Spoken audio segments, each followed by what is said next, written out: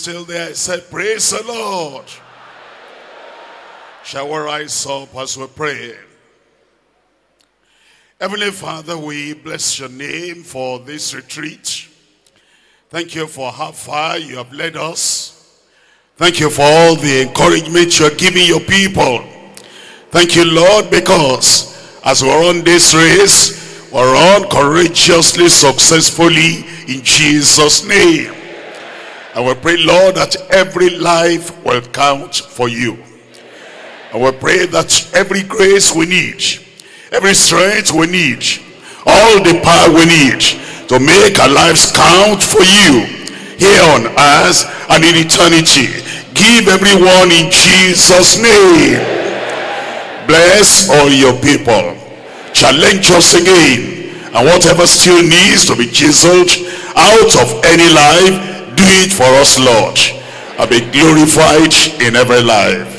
In Jesus' mighty name we pray.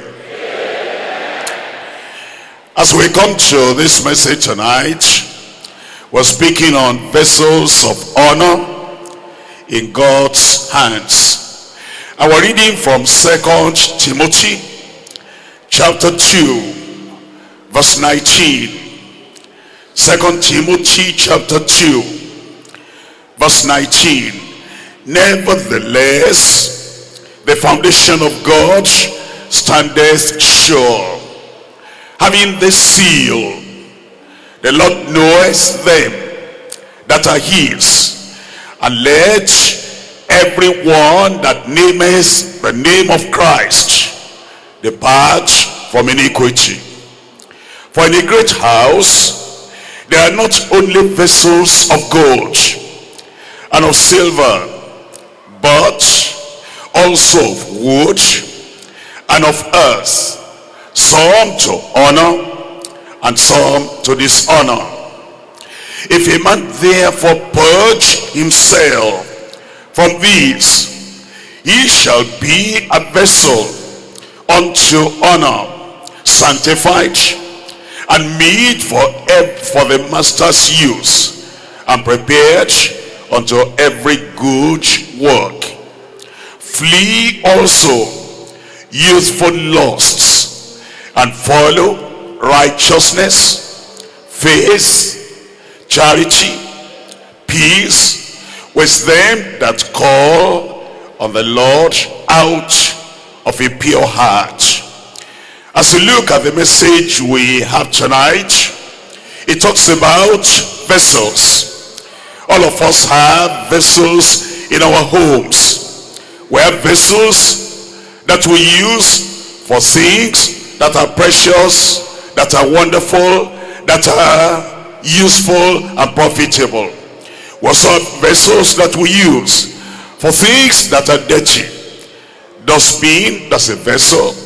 And other things, we put refuse, and we put human waste. That's also a vessel.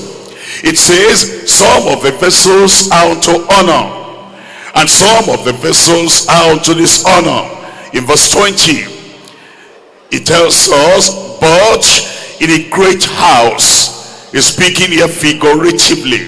He's talking about the church, the local church, the headquarters church, the district church, the church in the state, the church in the nation.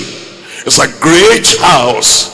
It says in a great house, there are not only vessels of gold and of silver.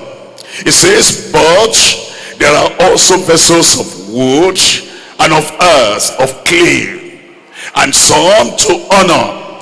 Some of the vessels are very good and precious, and they are unto honor. It says some to dishonor. That is, those ones are not very good. You cannot present them to serve your neighbor, or to serve the family, or to serve anyone. But he's calling upon us that will be vessels unto honor, that will be suitable and meet for the master's use. You see, he's talking about us. He's talking about you, talking about me.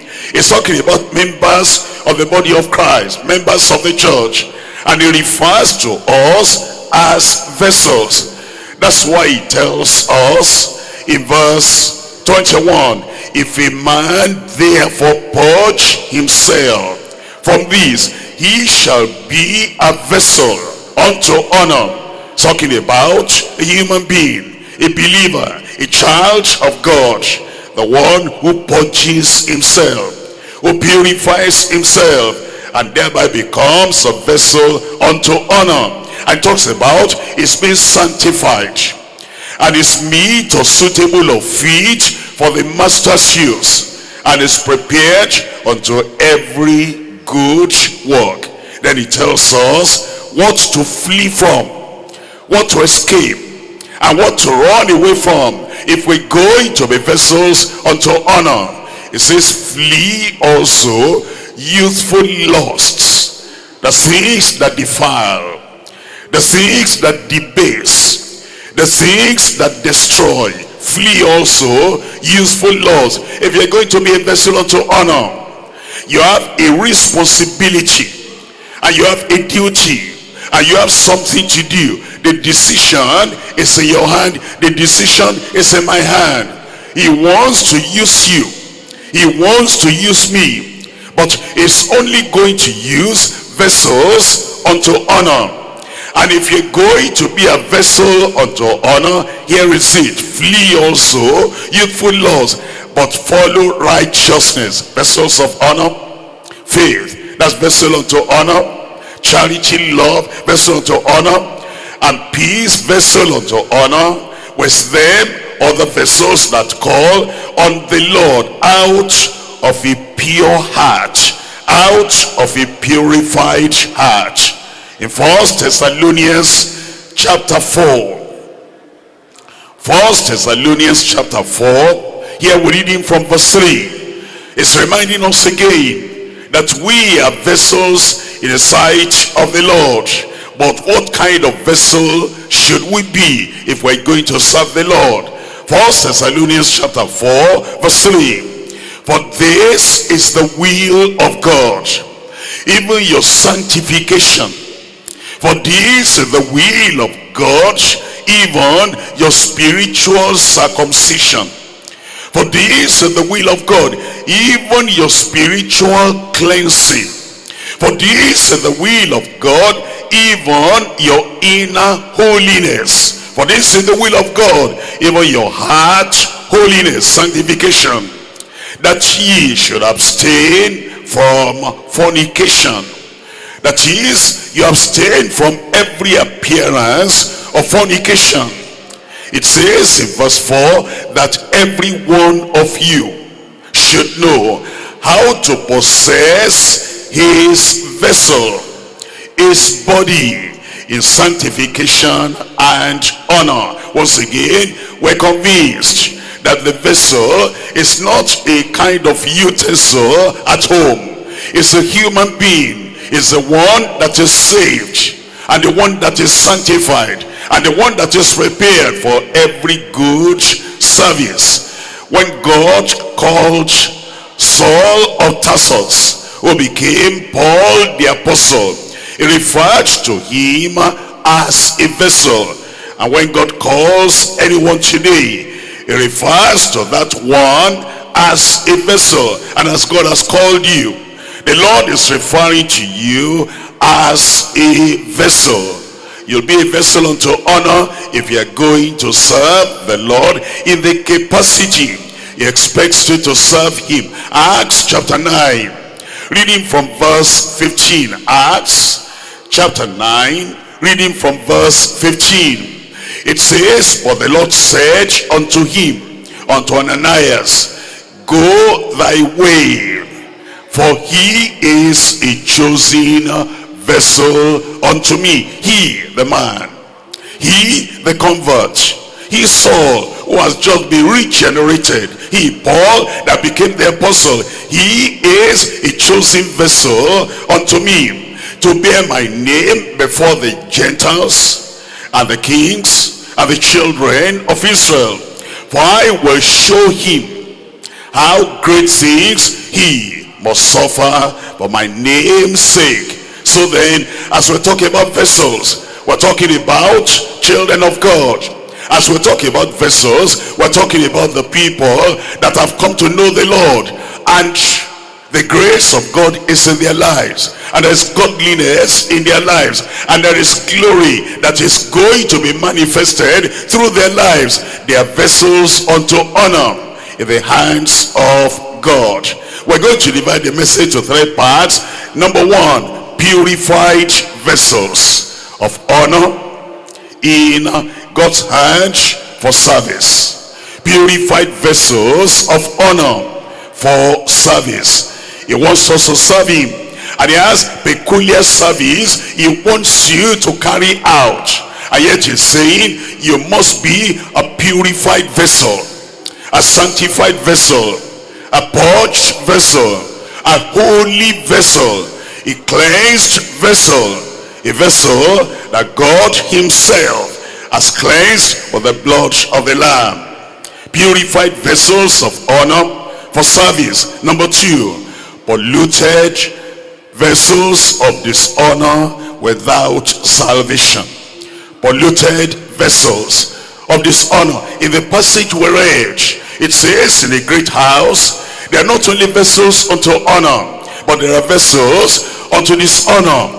They are not honorable, they are not glorious, they are not clean, they are not pure, they are not useful, they're not serviceable, they're not acceptable in the sight of the Lord. They're dirty, they're defiled, and because they're polluted, they bring dishonor, and the Lord cannot use them. Polluted vessels of dishonor without salvation.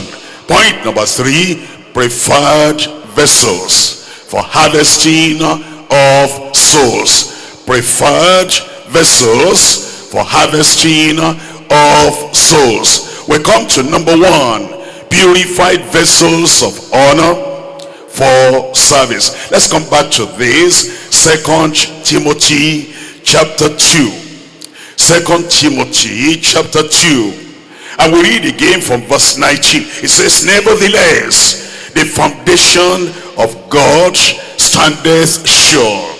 Nevertheless, the foundation of God standeth sure. He's saying, in all seasons, in all generations, in all dispensations, and in every nation, in every country, God has the same foundation. It says, nevertheless, the foundation of God, from the time of old until this time, that foundation standeth sure. Traditions of men will not change that foundation. The ideas and the opinions of men will not change that foundation. The characteristics of men will not change that foundation. Nevertheless, the foundation of God standeth sure. There may be few that are vessels unto honor. There may be many that are vessels unto honor. Whether few or many, God has a foundation, and God has a standard, and God has a principle, and he will not change. He will not bend. He will not modify his foundation. That foundation of God standeth sure until the end of the world. If we're going to see the glory of God, if we're going to see the power of God, that foundation is very sure, is very certain. And it says it has a seal, it has a mark, it has a sign, it has a token. It says the Lord knoweth them that are his. And it says, if you want to be known, to belong unto the Lord, if you want to be known and be counted as the people, part of the people that God will use, that God will find profitable in the kingdom, let everyone that nameth the name of Christ depart from evil. How do you name the name of Christ? You name the name of Christ in prayer, depart from evil. You name the name of Christ in testimony. When you say, I praise the Lord has saved me, you name the name of Christ in testimony. Then it says you are going to depart from evil. And when you are witnessing to other people, you're evangelizing other people, you mention the name of the Lord. And it says, let everyone that nameth the name of Christ depart from evil. Everyone young, everyone old, everyone a man, everyone a woman. Let everyone that wants to be a vessel unto honor, let him depart from evil. And then he tells us now in verse 21, if a man therefore purged himself from all these, that is, the things that will defile and the things that will make you dirty in your heart, in your soul, in your mind, the things that God himself is against. It says, if any man will purge himself. You see, the preacher will preach, the pastor will teach, and all the ministers will declare the truth of the word of God. Then it comes to you to say, I need to be purged, I need to be saved, or I need to be made holy, I need to flee that one, I need to get rid of that in my life. You are the one to make the purging. If any man therefore purge himself, if any woman therefore purge herself from all these, then it shall be a vessel unto honor, purified vessels of honor for service. If a man purge himself, a woman purge herself from all these, she shall be a vessel unto honor, sanctified. Yes, you are saved. Go ahead, sanctified, purified, because God has said, be ye holy, for I am holy. It's not just to accept in your mind, it's not just to accept in your head, it's not just to accept as a doctrine that there is holiness, but you move ahead and you possess, you move ahead and you experience, and you say, I want to be useful in the hands of the Lord, therefore I must be saved. You're saved, therefore I must be sanctified, and you're sanctified. The man that purges himself, the woman that purges herself, the boy, the girl that purges himself, herself, the Christian that purges himself, sanctified. And then it says suitable for the master's use. What does that tell you? If you are not sanctified, if you are not holy, whatever your talent, whatever your training, whatever you experience, whatever you got from college, whatever you got from any seminary, that's not enough. You have to purge yourself, you have to be sanctified, you have to be holy, and then it says you'll be sanctified and you'll be fit for the master's use. You'll be prepared, you'll be ready unto every good work. And then it says, here is what you do. If you're wondering, how do I get myself ready?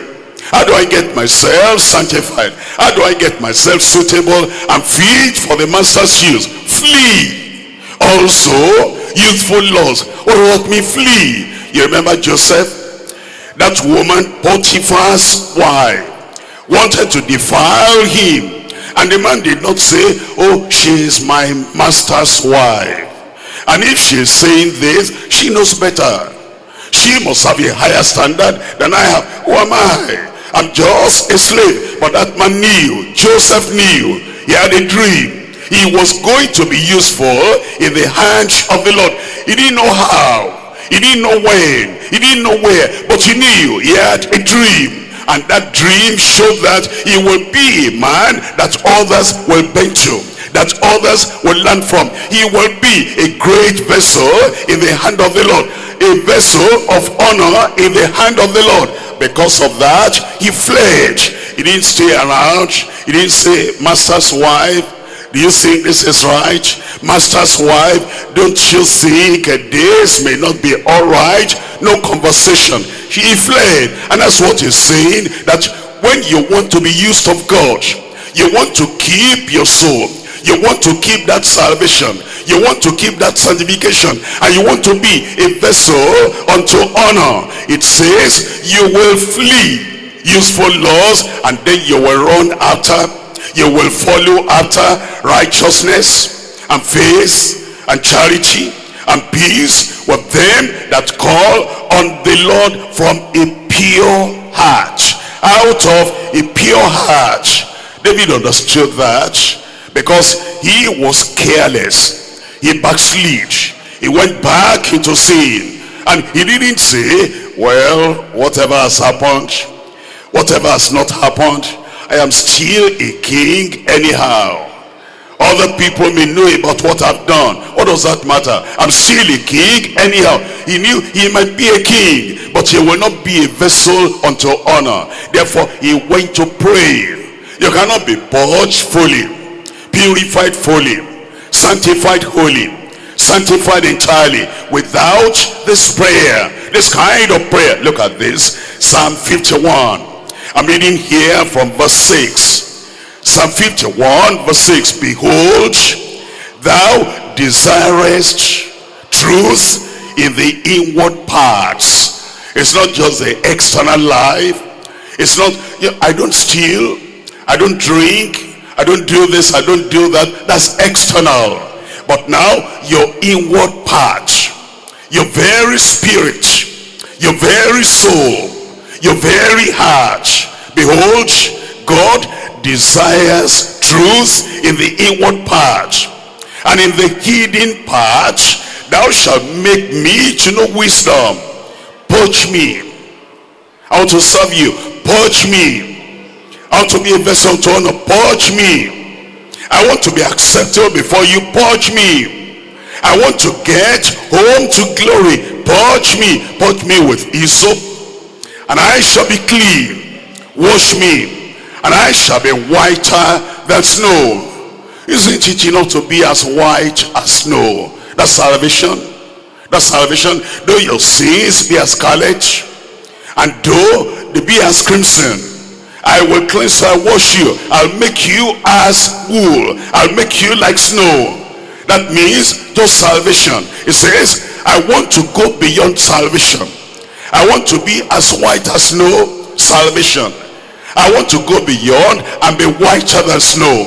And it says, make me to hear joy and gladness, that the bones which thou hast broken may rejoice. Hide thy face from my sins, blot out all mine iniquities. Well, already you know he was saved before, but he backslid, and now he's asking for salvation. But it's not stopping at salvation. It's asking also for sanctification. Create in me a clean heart, O God, and renew a right spirit within me. Cast me not away from thy presence, and take not thy Holy Spirit from me. Restore unto me the joy of thy salvation.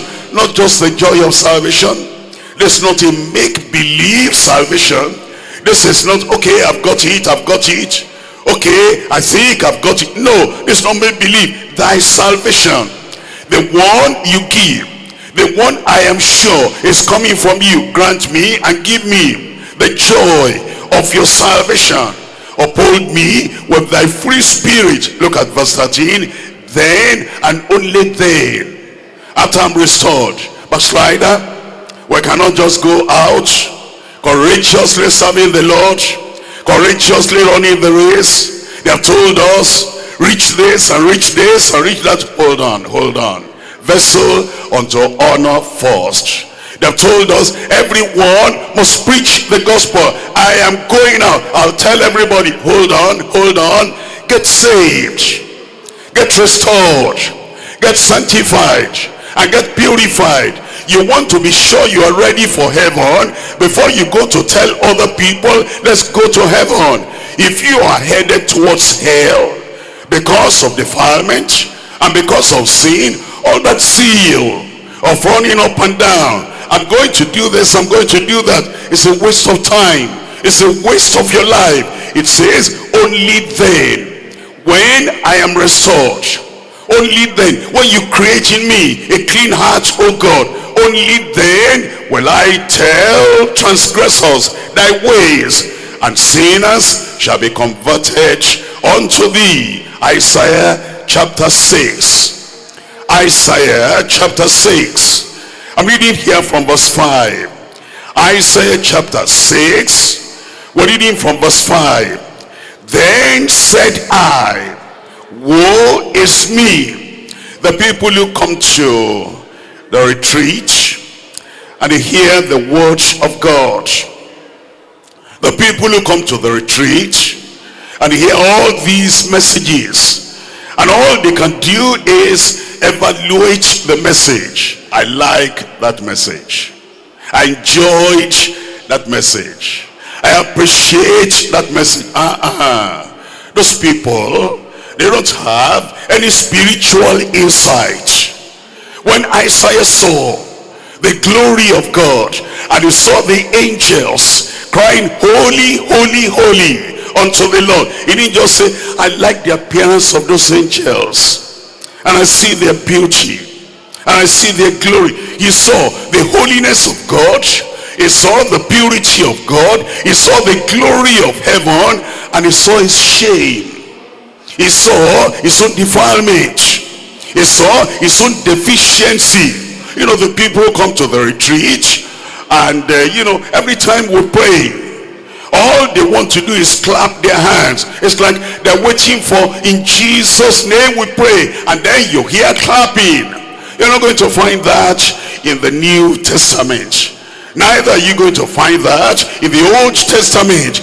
We're coming back to Bible days. We're coming back to what it was in the Bible. You will not check it up as Jesus prayed. Check it up as the apostles prayed. And we want to discourage this kind of levity and this kind of seriousness. The choir is singing, somebody wants to clap. The ministers are praying, somebody wants to clap. Everything we do, somebody wants to clap. Why are you not sober and just think that I must be purged, I must be purified? Isaiah saw the glory of God and he said, woe is me, for I am undone, because I am a man of unclean lips, and I dwell in the midst of a people of unclean lips. For mine eyes have seen the King, the Lord of hosts. In verse 6, then flew one of the seraphims unto me, having a live coal in his hand, which he had taken with the tongs from off the altar, and he laid it on my mouth. Why? Oh, look at verse 5. Woe is me, for I am unclean, because I'm a man of unclean lips. Unclean lips. I'm saved. How do you talk? I'm born again. What's the language of your mouth? What are the things that come out of your mouth? The ideas of the world, the language of the world, the proverbs of the world, and all the things you have picked up in the past life, and you're still saying them. Isaiah said, I'm a man of unclean lips. And so the angel came and took this live coal and laid upon his mouth and said, lo, this has touched thy lips. Thy iniquity is taken away, thy sin purged. After that purging, after that purification, after that experience of sanctification, verse 8, also I heard the voice of the Lord saying, whom shall I send, and who will go for us? Then said I, here am I, send me. First, salvation. First, sanctification. First, pardon. Second, purity. Purifying of the heart. The purifying of the soul. After that purification, after that holiness and sanctification, whom shall I send? And who will go for us? It says, here am I, send me. When you find a minister that we're pleading with, we're pushing, we're dragging. When did you come to the church? 10 years ago, 12 years ago, and you're not a zonal leader, and you're not a house fellowship leader, and you're not this, and you're not, come on, you must do something. And we push them and push them and push them until they feel ashamed. that we're talking to them every time and they're not responding. You didn't check up their lives. You didn't check up, why is it there's no inner zeal? Why is it there's no passion? What is the thing holding them back? There is something in their heart, in their life. Leave them alone. Let them get ready for heaven first. But you know, when you have that fire in your soul, when you have that zeal in your heart, and the fire from the altar of God has touched you, nobody will push you. You will hear from the Lord yourself. Whom shall I send? Who will go for us? Then you'll be able to say like Isaiah, here am I, Lord, send me. And then the Lord sent him. We need the sanctification. We need the holiness. We need the purifying of the heart. We're looking at Malachi, and I'm reading from chapter 3. Malachi chapter 3, and we're reading here from verse 3. Malachi chapter 3 verse 3. It says, and he shall sit as a refiner and purifier of silver. Remember, vessels of gold, vessels of silver, vessels unto honor. It says, he shall sit as a refiner, as a purifier of silver, and he shall purify the sons of Levi, purify the sons of Levi, purify the sons of Levi, and purge them as gold and silver. Why will he purge them? Why will he purify them? Why does he want to sanctify us?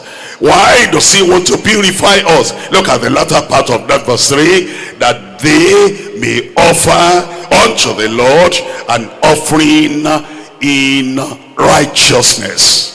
That we may offer to the Lord an offering in righteousness. Then shall the offering of Judah and Jerusalem be pleasant unto the Lord, acceptable unto the Lord, worthy in the sight of the Lord, honorable in the sight of the Lord, as in the days of old and as in the former years. The purifying of our vessels, the sanctifying of our vessels. If we're going to offer to the Lord that which is acceptable. 1 Corinthians chapter 5. In 1 Corinthians chapter 5, I'm reading here from verse 6. 1 Corinthians chapter 5, we're reading from verse 6. It's talking about the purging and the purifying before we can be used in the hands of the Lord.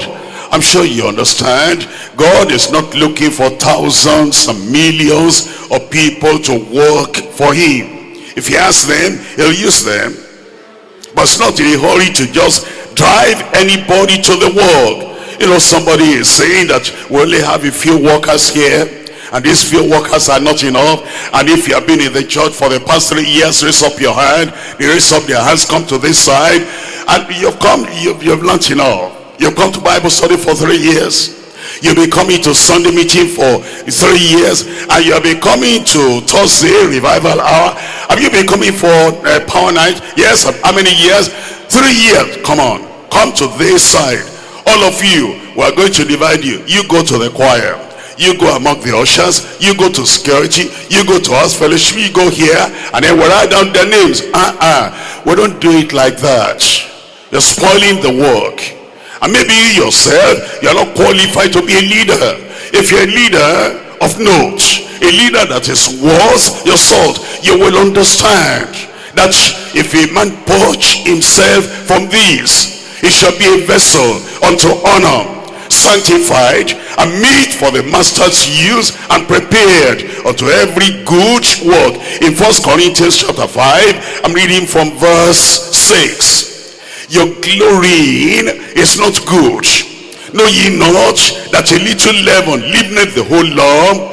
Purge out therefore the old leaven, the old lifestyle, the old behavior, and the old defilement, and the old evil. Purge out therefore the old leaven, that ye may be a new lump, as ye are unleavened. For even Christ Passover is sacrificed for us. Therefore, let us keep the feast, not with the old leaven, neither with the work, neither with the leaven of malice, wickedness. And then he goes on to say, but with the unleavened bread of sincerity and truth. Have you found out sometimes these two people say they are workers, and then the pastor of their local church is sitting down with them for 1 hour, 2 hours, 3 hours. They're two sisters and they're working in the same section of the church. Then the choir. But you notice they never greet each other. And then you call them and say, sister so and so. First of all, that's not a sister, that's madam. That's lady so and so. That's madam so and so. We use the word brother too cheap, too flippantly. Brother so and so, a thief, a backslider. Sister so and so, having malice, having hatred, quarreling, shouting. And then we say, come, we're children of God. Are we? We're born again. Are we? We're servants of the Lord. Are we? You are in the choir together, and here you are, you're not greeting each other. Now please settle. This is what she did, this is what she did. Okay, forgive now, forget. No, I cannot forgive. Pastor, you must understand, it's very painful what she said. And the other one will reply and point the finger like this. You're afraid that she must even point the finger and strike the eyeball out. And that one also talks. And then the so-called pastor will say, okay, our time is gone now. I'll see you another time. When you finish singing on Sunday, see me. There you are. There you are. That's how you spoil the church. When you finish singing on Sunday, they should not be there. Because it says, if a man purge himself from all these, he'll be a vessel unto honor. And he'll be a man, he'll be a woman that is sanctified and purified and fit for the master's use. That's why it says over here, purge out the old leaven, that ye may be a new lump, and let all that malice go, all that wickedness, let it go, and all the lying, let it go, before we can be really people that will serve the Lord in an acceptable manner. It takes grace to serve the Lord. Grace in salvation and grace in sanctification, purity of heart and purity of life. If we're going to serve the Lord, if you count that service important, that service essential, and that service very necessary for you, then do what it takes. Put yourself, take all those things out of your life and say, Lord, here is my life, I lay my life on the altar. And then the Lord will use us. It tells us in Hebrews, I'm reading here from chapter 12. And we're reading from verse 28. Hebrews chapter 12 verse 28. Wherefore, we receiving a kingdom which cannot be moved, let us have grace, whereby we may serve God acceptably with reverence and godly fear. If we're going to serve the Lord acceptably, there must be that grace. The grace that cleanses, and the grace that changes our lives. And the grace we know, the grace of God has come in. We deny all ungodliness, and we follow the righteous way of the Lord. We're pure, we're holy, we're sanctified. He purifies us and redeems us from all iniquity, because his blood cleanses us. What's the point serving the Lord here? What's the point singing here? What's the point ushering here?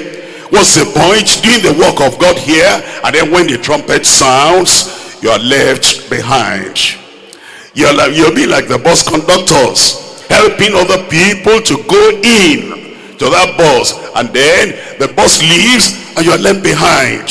When you say you are ministering, you say you are preaching, you say you are singing, you say you are serving the Lord, you say you are working in the church, and yet your life is not right, and the foundation of God standeth sure.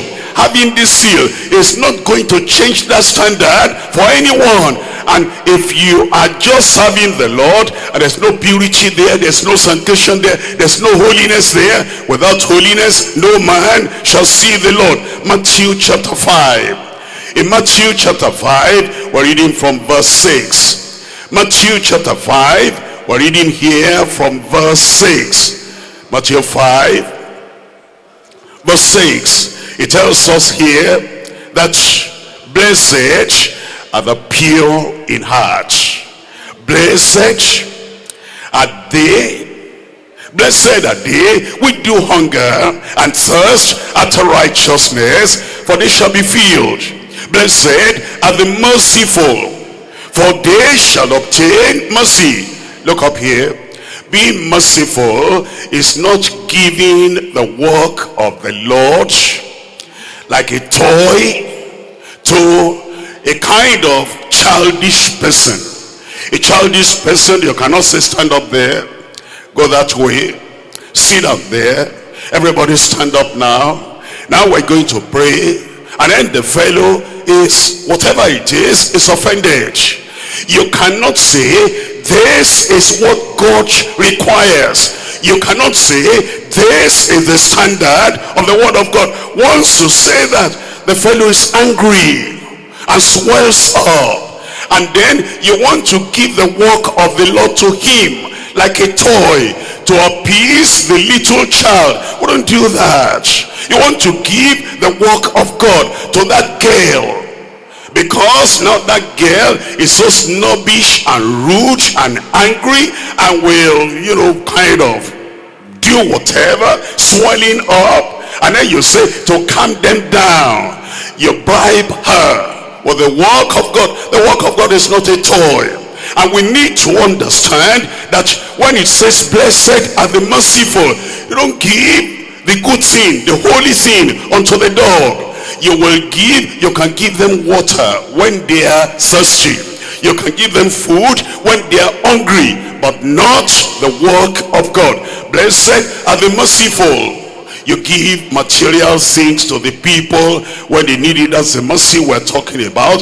And if they do wrong and they repent, you forgive them and they go ahead. Then in verse 8, it says in verse 8, blessed are the pure in heart. Pure in language, pure in lifestyle, pure in behavior, pure from their inner man. That's the works of Jesus.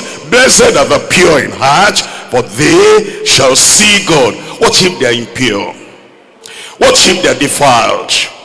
What if they don't want holiness? What if you there does not want holiness and purity of heart, and you want to remain polluted? I'm sorry for you. You'll be a vessel unto dishonor, and you will not be useful in the household of faith. Not only that, you will not get to heaven. Pollution will not get to heaven. Defilement will not get to heaven. Angry people, except they repent, will not get to heaven. Bitter people, people holding malice, they'll not get to heaven. And the people that are living in sin, public or private, and there's no repentance, and there's no regeneration, there's no heaven. Polluted vessels of dishonor without salvation. We're looking at 2 Timothy once again. 2 Timothy chapter 2. 2 Timothy chapter 2, and we're reading from verse 20. But in a great house there are not only vessels of gold and of silver, but also of wood and of earth, and some to honor and some to dishonor. There's some people that it's a shame to be identified with them.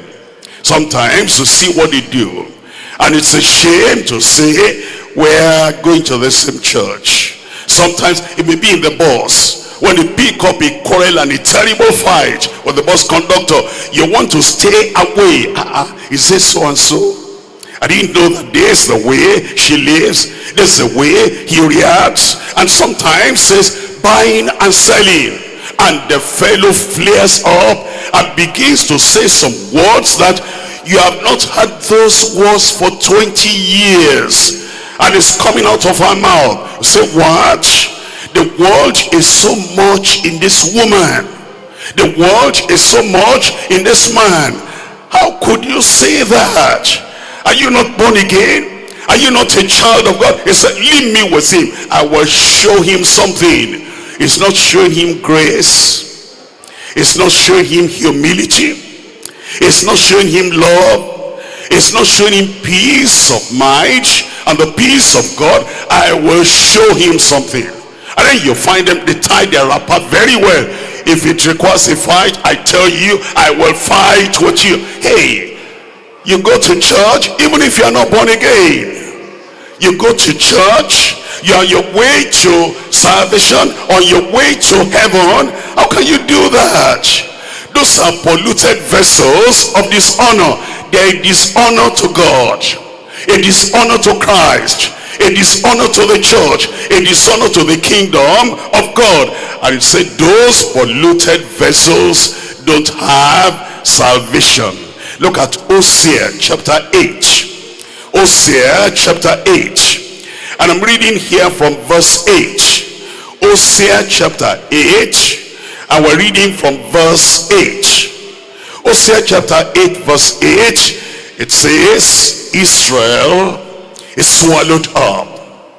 Now shall they be among the Gentiles. Listen to this. A vessel wherein is no pleasure. God does not have pleasure in such vessels. You know what had happened to them? Look at verse 3. Israel has cast off the sin that is good. The enemy shall pursue him. They cast off the law of God, the restraint of the law, the righteousness of the law, the repentance required by the law. They cast that off. Repentance is no more part of their doctrine. Righteousness is no more part of their lifestyle. Restitution, I am sorry. Those three words have left their mouth for a long time. They never say I am sorry to anybody. They can do evil, they can fight, and they can be convinced that they've done something that is not right. Privately they will go and regret, not repent. Privately they go and regret. But to say I am sorry and to have repentance, that's gone. They cast off repentance. They cast off restitution. They cast off righteousness. They cast off the life of the believer. Israel are forsaking the sin that is good. The enemy shall pursue him. Look at verse 12. Israel. Verse 12. I have written to him the great things of my law, but they were counted as a strange sin. They count holiness strange. They count sanctification strange. And they count purity of life. They count that strange. I've written to him. I've proclaimed unto him. I've declared unto him the great things of my law. The great privilege in the kingdom of God. And they were counted as a strange thing. Look at what God said in conclusion. Because of that, Israel is swallowed up. Now shall they be among the Gentiles as a vessel in whom there is no pleasure. Jeremiah chapter 22. There are vessels in which God does not have pleasure. God does not have delight. And God will not use them. You may put them there into service. Whatever service they render will not be used of God. You may put them there because you know they must be there. This one must be there. The Lord will not use the polluted vessel. Sin pollutes anyone. Evil pollutes anyone. And it's not just being there physically. You must be there spiritually. We're looking at Jeremiah chapter 22 and verse 28. Is this man Kumuyi a despised, broken idol? You see a vessel wherein is no pleasure. You see that? There are vessels in which God does not have pleasure. If there is sin in your life, if there is evil in your life, if there is defilement in your life, you may cover it up. And men, women, people, church may not know. But it says, you're a vessel unto dishonor.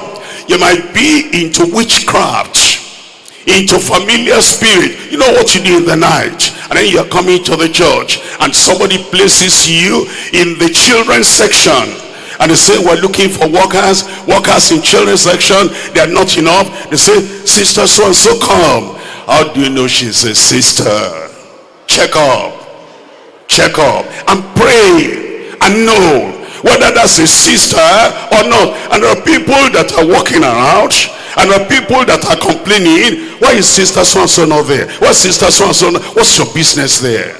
How do you know who she is? How do you know their lives? How do you know whether they are vessels in which heaven does not have any pleasure? And then they are campaigning. There's politics. And eventually you put them in the children's section.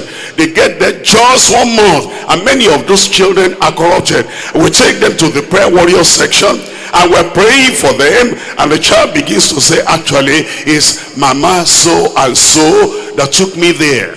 It's mama so and so that gave me this and told me I must give to another child. You see what we're doing? As we just put anybody, vessels in which there's no honor. A time of purging has come. Am I talking to good people here tonight? I said a time of purging has come. And if you don't see somebody in the choir, don't ask any question. You go and check up yourself. Should you be where you are? If you don't see anybody in the children's section, don't ask any question. Why is so and so not there? That's not your business. If you don't see anybody among the ushers among the choristers, don't ask any question. If God wants to purge his church, let him purge the church. I said let him purge the church, so that we will know the people who are vessels unto honor, those who really want to serve the Lord. And then you come, you're purified, you're holy, you're sanctified through and through, internally and outwardly. If you don't see a leader's wife, don't go and ask the leader's wife, where is your wife? Your wife is our leader. Your wife is this, your wife is that. Leave those leaders alone. Let the leaders who know their own wives, and the leaders who know how their wives are at home, let them take the right decision. They are answerable to God. They are not answerable to you. All this bribing of people will position. From tonight it will stop. And so that we will know the people who are going to heaven and the people who are ready to take the Bible as the word of God and live according to the word of God. Purified vessels, not the people who are polluted and they don't have any pleasure in the things of the Lord, and God doesn't have any pleasure with them. We're going to now Micah chapter 2. Micah chapter 2. We're reading from verse 10. In Micah chapter 2, and we're reading here from verse 10. Micah chapter 2, reading from verse 10. If you are polluted, come out of that situation and then be cleansed and be purified. Micah chapter 2 verse 10. Arise ye and depart, arise ye and depart, for this is not your rest. You're not saved, don't rest there. You're not sanctified, don't rest there. You're given a position you know you should not occupy, don't rest there. Now, my brothers, fellow ministers with me, you know something? If you give your wife responsibility in the church, local church, district church, or in the group, and you know in all sincerity, judging by the standard of the word of God, that this woman, if the trumpet sounds today, she will not make it. And then you overload her with responsibility, so that when we come to the retreat, instead of hearing the word of God, instead of praying, the responsibility you have given her, you're my wife, be in charge of this. You're my second half, be in charge of this. And the woman doesn't have any chance to hear the word of God, doesn't have any chance to listen and to pray. What are you doing to your wife? You want to take her to hell. You want to get her to hell. Let her sit down, let her hear the word of God. And sometimes when you do that, your wife might ask you, my husband, if you stop me, I know I should stop. I know my life is not right. I know I hear the preaching myself. I know it. But don't you think that if I stop, people will be asking me questions? Of course, of course. Tell them the truth. Tell them you have something to settle with God. That's all right. Should not be ashamed of that. Are we here because of position? Are we here because of human honor? We're here to prepare for heaven. Don't let anything hinder you. Well, we'll get to this heaven. I said we're going to get to this heaven. And if you are not a wife, you are not a husband, you are just an individual by yourself here, and you know your own life, and we made a mistake and we put you somewhere and we say do this, you should say, excuse me sir, I can't do it. No, I tell you to do it. I'm your leader. I command you to do it. You must obey. Sir, come. My life is not right. I'm going to this retreat to find out myself.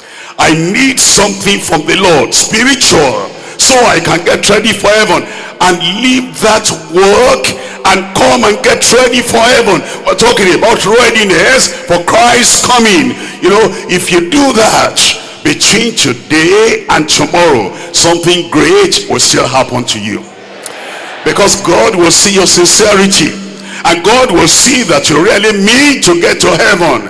That heaven, you will get there. Am I talking to somebody there today?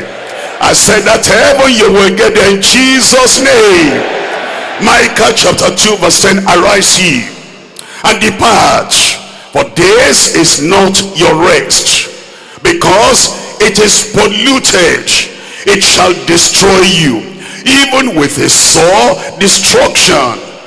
What are we going to do now? We come to the Lord, and as we come to the Lord, he'll wipe away, he'll cleanse away that pollution, that defilement. Ezekiel chapter 36, Ezekiel 36, reading from verse 25. Then will I sprinkle clean water upon you. Give me an amen there. And you shall be clean from all your filthiness, and from all your idols will I cleanse you. It will happen tonight. You call upon the Lord, you say, all this pollution, all this defilement, I want the Lord to cleanse me and to wash me and to take everything away. A new heart also will I give you. A new heart also will I give you. Think about this. Your present heart, do you think that's new enough? Where you store all the malice, all the rebellion, all the disobedience, all the longing after sin, all the desire for sin. And when you see a woman, the first thing you think about is immorality. When you see a man, the first thing you think about is immorality. If any woman happens to be doing something good and happens to be beautiful, the first thing that crosses your mind is immorality. Is that in your heart? When you see a man that is doing something good, a married man is married already, you are married already, the first thing that comes to your mind is immorality. Is that in your heart? Why are we just there and we don't read the scriptures, and we don't say, I must get to the Lord, I must get ready, I must not perish in this condition. A new heart will I give you, and a new spirit will I put within you. I will take away the stony heart out of your flesh. Stop there for a moment. Stony heart, what's that? That's a stubborn heart. And as you look at those of us who are here, and the things we do, and the things we say, and the actions that we put forth, would you say there's no stubbornness here? As you look around, and you look at that place, and that place, and that place, would you say there's no stubbornness? When we preach the word of God, and when we read all these verses of scripture, and when we pray our hearts out, immediately after that prayer, the things we're doing before the prayer, we resume again and begin to do. Would you say there's no stubbornness there? As God removed the stony heart, when you and your husband, you sat down together, my wife, I need to talk to you. This, and this is not scriptural. We're going into the new year. If we're going to really serve the Lord, let's get rid of this. And then you kneel down together, you pray together. The second day, the same language comes back. Would you say that's a new heart? When the husband has been so near the mate at home, and then you have been watching as a wife, you know your husband, and you can read the countenance, and you know when something is interesting to him, you know when he's driving at something, and then you say at a very good time, my husband, I think we need to talk. Okay, what is it? Looks like you are interested in this. Hey, shut up. Why are you saying that? Don't shut me up. Let me say what's my mind.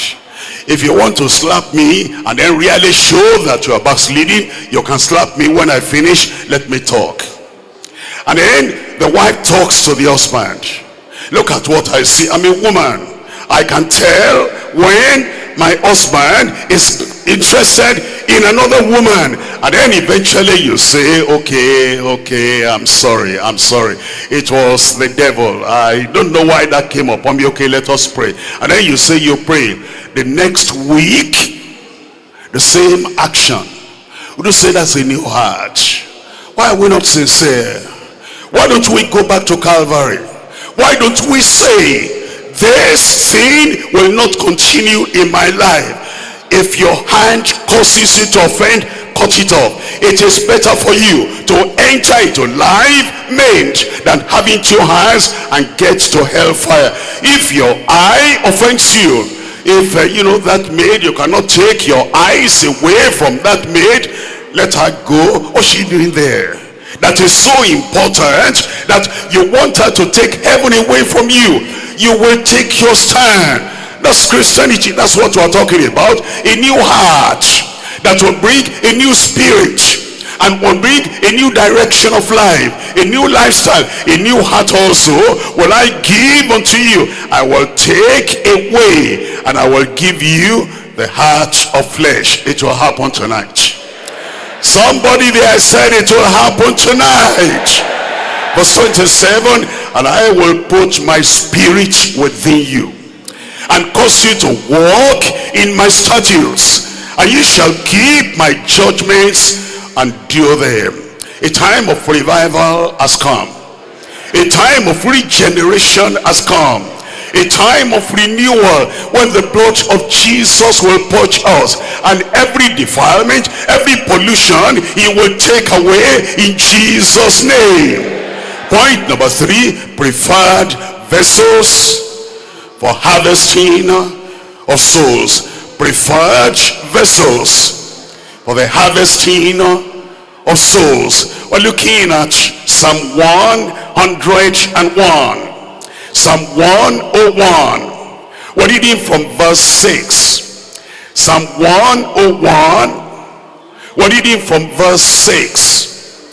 It says, mine eyes shall be upon the faithful of the land, that they may dwell with me. He that walketh in a perfect way, he shall serve me. He says, those are the vessels I prefer. Those are the vessels I will use. Those who walk as much as they know in a perfect, upright way. Isaiah chapter 52. Isaiah chapter 52. I'm reading from verse 11. Depart ye, go ye out from thence. Look up here. The city in which we live has quite a lot of things, and it's in every city. It's not peculiar to a city here. The things you see, and those ladies that stand at the corner of the street, and they're almost naked. That's their trade. That's their work. That's how they get money. They've been doing that for long, and they have attracted some people, and attracting them to hell, and they have given themselves to, you're not the first one to see them, and you're not the first one to be attracted to them. That's their work. And when you're looking at them and you slow down your vehicle, and they know they're very familiar with their customers. They know that that is a prospective customer. And then eventually you stop. Do you need a lift? You know what you're doing. You're an adult. You're looking for something. Why are you always taking that road? Why are you thinking in your mind, I am going through this way today, I hope I will see another free nude person? There you are. Why don't you take another road? Depart ye. Is that the only way to get to your office? Is that the only way to get to where you're going? If you're serious, you don't want to see that thing again. You don't want to behold that thing again. You will take another road. You'll say, I will not see that again. You shut your eyes against evil. Then we will know you are saved. We will know you are sanctified. You're a real child of God. You don't want an object of temptation to make you to perish. I pray you will not perish. I said, I pray you will not perish. Depart ye, go ye out from thence. Touch no unclean thing. Working together in the same office. Lunchtime. Madam, are you going for lunch? What's the business with that? Is that your girlfriend? Are you the same partner? Yes, I want to go, but you know, nowadays times are hard. No money. Oh, don't worry about that. Let's go together. Ah, there you are. The polite man. And then you're there. And all the other people, office people, they know the polite man, they are watching him. They're looking at him with the corner of their eyes. And they're giggling. And they're telling one another, holy, holy. Born again, born again. Deeper, deeper. Look at him. And eventually, you bring the food there. And you are eating from the same plate. Heaven has seen you. You are caught. You know your life. You know what you're doing. Touch no unclean thing. And eventually you get back home. And your wife begins to sense lavender or whatever it is in your clothes. My husband, where did you go? Who did you embrace? Why are you asking me? Answer the question, sir. Don't use bold face. Don't tell a lie. Come out straight. Touch no unclean thing. And then God said, be clean, ye that bear the vessel of the Lord. We're going to be clean. All the things that have come into our lives that should not be there. There is a fountain. that is shed, the blood of Jesus has been shed for us. We're going to plunge into that fountain of the blood of Christ tonight. It will purge us, it will cleanse us, it will purify us, it will sanctify us. We'll come out brand new tonight in Jesus' name. And then we will serve the Lord. It will be a glorious service. From today, a glorious service, a wonderful service, and the Lord will have joy in the service of our church in Jesus' name. And today we're going to pray. Remember, there's no clapping after prayer today or any other time. Let's leave all these frivolous things, all this clapping, all the seriousness. Pastor comes to preach, we're clapping, we're singing, you are clapping, we're praying, we're clapping. Let's leave all that. Let heaven know that we're serious about our Christian lives. A cleansing, a purging, a purifying, that we will say, I want to be a vessel unto honor. You will be. I said you will be. If a man therefore purge himself from these, if a woman therefore purge herself from these, he shall be, she shall be a vessel unto honor, sanctified, meet and suitable for the master's use, and prepared unto every good work. The Lord is going to prepare us tonight.